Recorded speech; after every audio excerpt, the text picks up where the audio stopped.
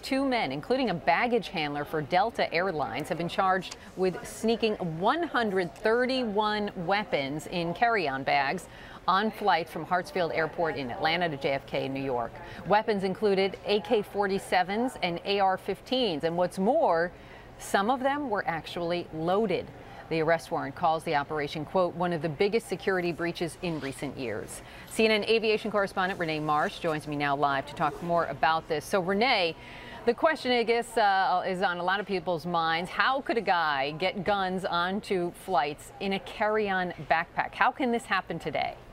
That is the big question. And really, when you hear the details, it's an alarming breach in airport security. Here's how it happened, according to investigators. The gun supplier was an Atlanta-based Delta Airlines baggage handler. His name, Eugene Harvey. He used his airport security clearance to bypass security checkpoints and get the guns into the secure area. Once his accomplice, who is a former Delta employee, Mark Henry, cleared TSA, the two men would then communicate via text message. They'd meet in an airport bathroom, and that's where the transfer would happen. And that, Randy, is how more than 100 guns were smuggled onto passenger planes with others on board during a 7-month period. Now, investigators eventually closed in on this scheme earlier this month. They arrested Henry once he landed at JFK, and here's a breakdown of what they found. He had 18 handguns in his bag. 7 of them were loaded. As you mentioned off the top, a total of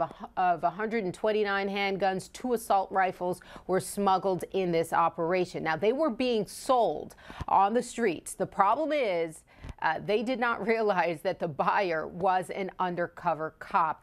It happened at least 5 times where they smuggled these guns onto Delta airplanes traveling from Atlanta to New York. I have reached out to Atlanta Hartsfield about the security procedures and whether changes are coming, because this really does come down to an airport security issue. That employee had access to the secure area. It opens the question, is there a loophole here that allows this sort of thing to happen? Yeah, and to think that a handful of them, more than a handful of them, were loaded. It's really pretty incredible. What about, is this happening at other times? I mean, it took them a while to discover this. I mean, any idea how often this is happening, whether it's with guns or weapons or even drugs? Yeah, you know, it does happen, and it's happened before, and CNN has covered it before in the past, and that's the other alarming thing. I mean, you look as far back as 2009, we've done stories on this, 2010. I mean, most recently, we know that an AirTran employee was sentenced to 10 years. In that case, investigators say that this individual agreed to smuggle a machine gun as well as cocaine on board a commercial airplane. Here's what the situation is. Oftentimes, airline and airport workers, they undergo a security vetting process, and then they receive badges that give them access to the secure or even the restricted parts of the airport, and they are not required to be screened on a daily basis by TSA at many of these airports.